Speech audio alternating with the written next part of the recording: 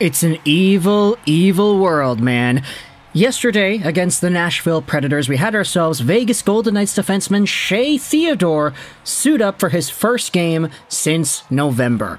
Now, Theodore was out for a while. I had him in fantasy, so I just kind of stashed him away on the IR, so it was pretty nice to see him come back and be a new addition to my squad. In a way, I mean, he's played 21 games so far, so this has not really been a full season for Theodore. But upon his return to the Vegas Golden Knights lineup, he did get himself a power play assist, which was very nice to see. Carlsson from Nick Waugh and Theodore. And because he's back in the lineup, there's some pretty interesting things going on in Vegas. Theodore is making $5.2 million a year on this salary cap until the end of 24-25, which means when the Vegas Golden Knights reactivated Shea, they had to do some shenanigans, finagling to make things work. Here's the tweet from Cap Friendly from earlier on the 19th. Vegas has activated Shea Theodore from LTIR today. They didn't have enough LTIR relief to do so without making another move. Our assumption is that they have placed Jack Eichel on the LTIR. Here's the update on cap. LTIR relief is 15 mil, LTIR used is 7.2 mil, so the LTIR cap space would now be 7.8 mil. And this was confirmed later in that same day when the cap-friendly automated transactions tweeted out that Jack Eichel is going from the IR to the LTIR. Now, if you needed the update as to what Jack Eichel has been up to, the guy hasn't played a game since January 11th. He's been out for a while because he had himself surgery. So, the fact that he'd already been out for an extended amount of time gave the Vegas Golden Knights the opportunity to say, okay, well, we're bringing Theodore back up. Let's put Jack Eichel on the LTIR, and we'll continue playing in the same way we've been playing ever since the middle of January, because that's when we lost Jack Eichel, that's when he got surgery, and that's when we had to adjust, right? But as you can see, the replies and the quote tweets are going insane. First reply says, just in time to cheat the cap again. The league needs to prevent this. They cheat this way every year. It's such a bad look for the NHL. Cheaters are gonna cheat, what a joke. Franklin goes on LTIR to circumvent the cap. This has been a huge, huge thing. And I was not gonna make a video about this initially. Like, this happened 2 days ago. I was like, oh darn, Jack Eichel's on the LTIR. But that's okay because he's already been out for a month, so it's not like anything new has happened with the Vegas Golden Knights, right? Wrong. Because in that same Vegas Golden Knights game against the Nashville Predators, you had yet another very important piece of this team end up leaving the lineup. It is Mark Stone, who got himself an injury too. He left the game, and his $9.5 million AAV cap hit is one of the biggest on the team. He's a top-tier player, 53 points, 56 games played, full season's point production pace of 77 in 82 games, and this is what GM Kelly McCrimmon said earlier today on the Pierre Maguire Sick podcast. Mark Stone will be out for a while. Jack Eichel and William Carrier are getting closer to returning. Now, I'm kind of intrigued as to why he said this second part. Why are you saying that Jack Eichel is getting close to returning when you just put him on the LTIR 2 days ago? That kind of doesn't really make sense, right?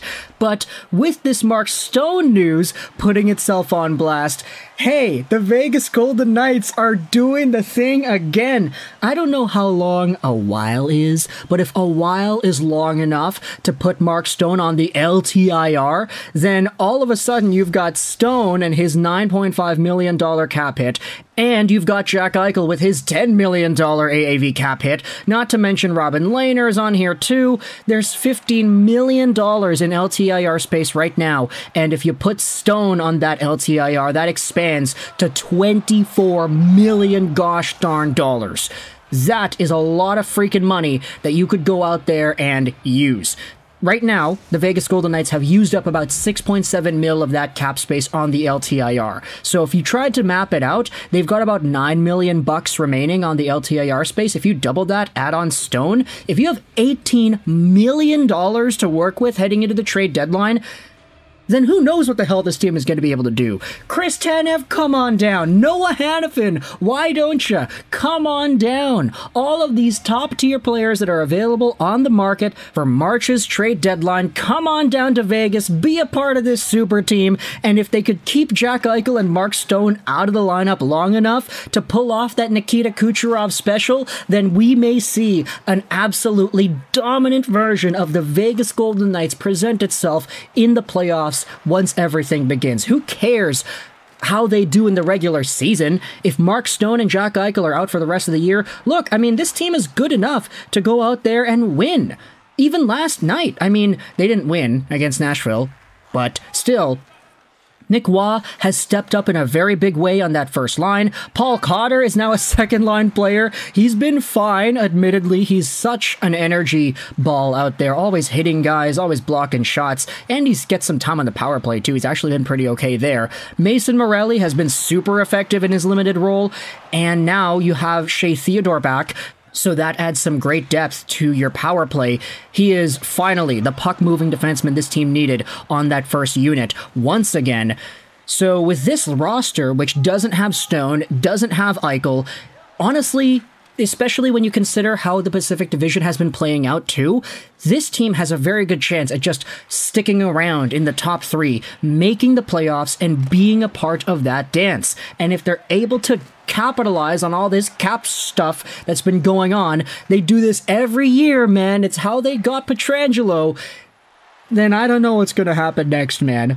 Vegas Golden Knights fans, y'all let me know in the comments all your opinions about this team. Let's go out there and see the Andy and Rono tweet. Jack Eichel is on the LTIR, and the Golden Knights have space over $8 million under the cap. So which player or players will they acquire? Jake Gensel, Hanifin, Tanev, Walker? If they end up getting Jake Gensel from the Pittsburgh Penguins and a guy like Noah Hanifin, like, what in the world is going to happen with this team? Once everybody is back and everybody's fully healthy, Stone, Eichel, Gensel, Barbashev, Marchessault, Carlsson, like, the depth will be incredible. The depth goes on for days, and this clearly is another one of these situations where if the Vegas Golden Knights pull a rabbit out of their hat and say, yep, sorry, LTIR space doesn't matter in the playoffs, like, there's no cap hit in the playoffs, so we could just get as many guys as we want in the regular season, make sure we're cap compliant, and then game 1 of the first round, Eichel, Stone, they're back. Like, I don't buy for 1 second that Jack Eichel is getting closer to returning when just 2 days ago you put him on the LTIR. Why would you do that? What thought process goes into that where you shove the guy on the LTIR just to have him there for a limited amount of time? Like, I get it, you need to have that cap space opened up for Shea Theodore to return, but why would you do it with a move like this? If this doesn't work, if Eichel really is getting closer, then what's going to happen when Eichel is back in like a week or so, 2 weeks or so? You're just going to have Shea Theodore chilling on the team too. You can't injure that guy yourself. You can't take a hammer to his knee. Like, there needs to be some movement here in order for Vegas to be cap compliant. So I don't buy the idea that Eichel's going to be getting closer to returning and this implication that he'll actually be able to play before the playoffs begins. Like, I don't know, for Mark Stone, he'll be out for a while. Jack Eichel, he may be out for a while too. Let me know your thoughts in the comment section below if you're a fan of the NHL or a fan of the Vegas Golden Knights. What are your opinions on all of these opportunities? I'm going to say they're opportunities because that is exactly what they are. They are chances to force a better and bigger, bolder team in Vegas, and I think the rest of the NHL should be fearful of this opportunity. Thoughts in the comment section below. I hope you enjoyed this video, and bye.